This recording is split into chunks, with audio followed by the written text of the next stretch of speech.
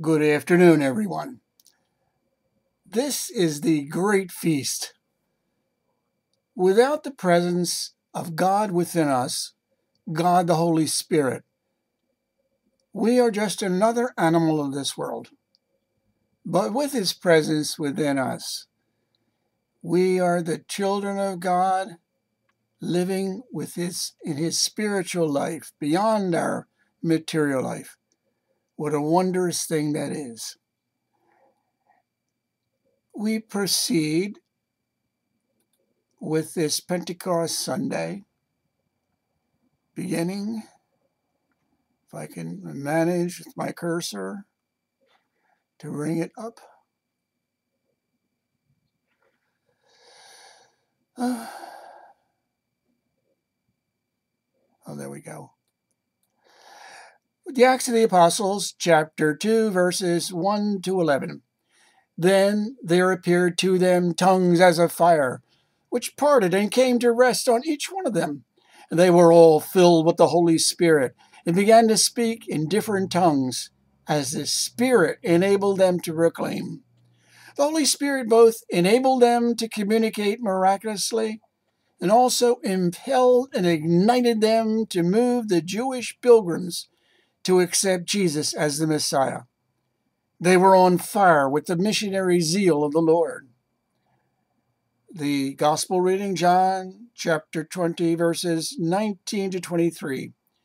Jesus appeared to His disciples, commissioning them to go out and seek others to be believers in Him.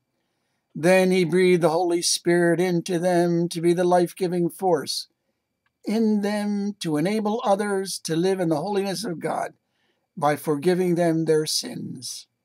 And our third reading, from the 1 Corinthians chapter 12, verses 3b to 7, then verses 12 to 13.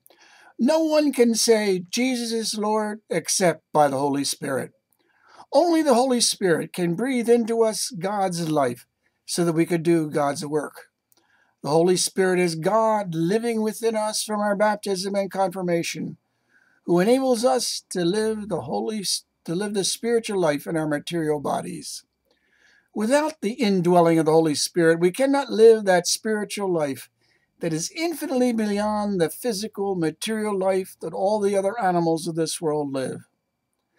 Psalm 104. Lord, send out your Spirit and renew the face of the earth. Holy Spirit, fill us with God's spiritual life. Jesus said in John chapter 3, verses 4 to 7, none can enter the kingdom of God without being born of water and the Holy Spirit. What is born of flesh is flesh.